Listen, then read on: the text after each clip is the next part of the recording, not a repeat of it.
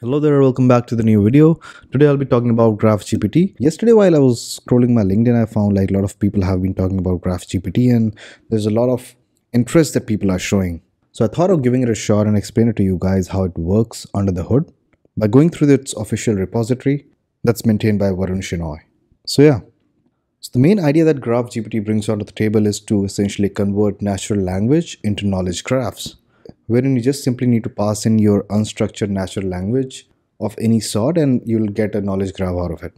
Now that text could be your favorite movie text, it could be a Wikipedia page, transcript coming out of a video, and all of which essentially boils down to coming out as knowledge graph, which means you have a triple getting generated, you have a head node, you have a relation, and you have an object, of which then you can use this output to build a question answering system on top of it. So if you see the demo to how it exactly works,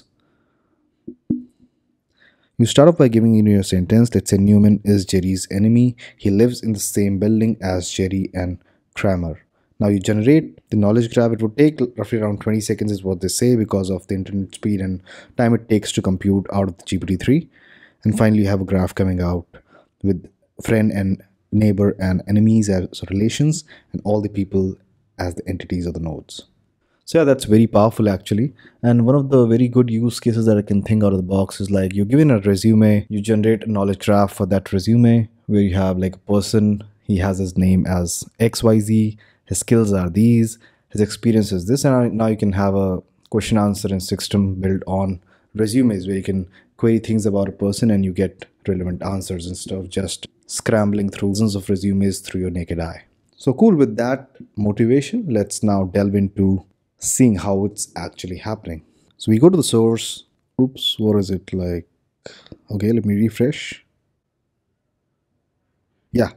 So this is the application that's there where you define your OpenAI key, the default params. Then you define certain optional parameters like what should be the colors of the edges, whether this is hierarchical or not, so on and so forth. And finally on the button click, where is it? When you click on the button generate, it calls the create graph method.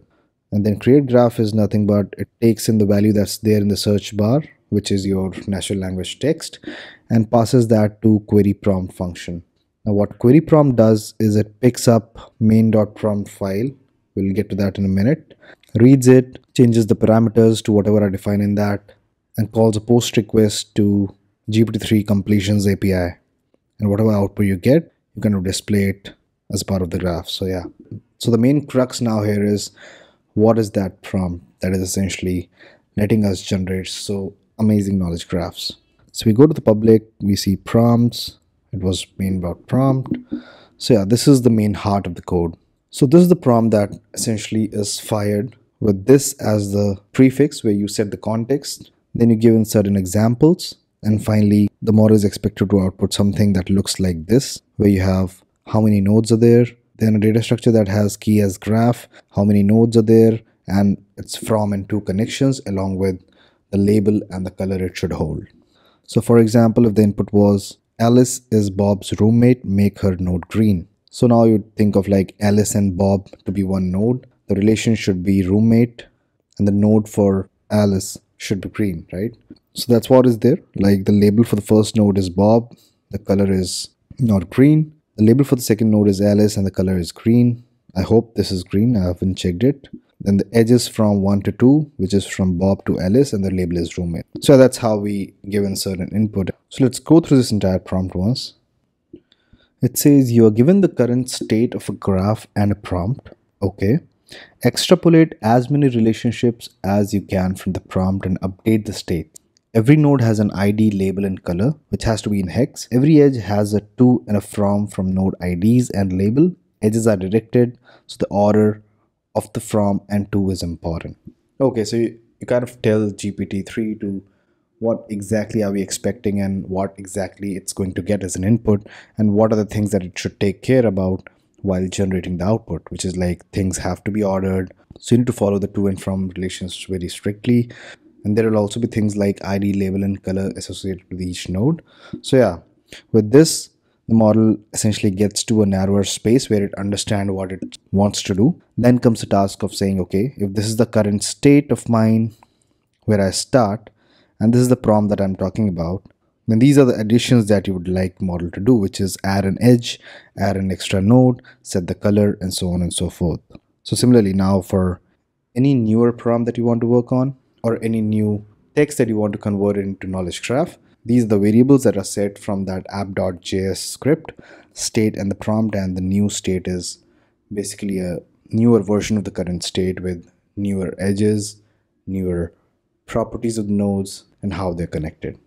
So that's pretty much, I guess, to this library and how it works. And I hope that this was a useful video for you. So yeah, and yeah, the final stuff, like the major issue is the latency, because we are essentially making a HTTP call to the GPT-3 API, and it will take its sweet time to process this information, added by some latency in the networks. So yeah, that's what they have written, and on benchmarking they found it to be roughly 20 seconds to receive a response. Cool. So Varun also released its UI version where users can play around. So you can type in your graph, you have to enter your API key and click on generate to see the magic. Cool. So if you're new to this content, make sure to hit the like button and subscribe to the channel. Also, let me know in the comments if you are interested in seeing such videos. I'll meet you in the next one. Bye bye and take care.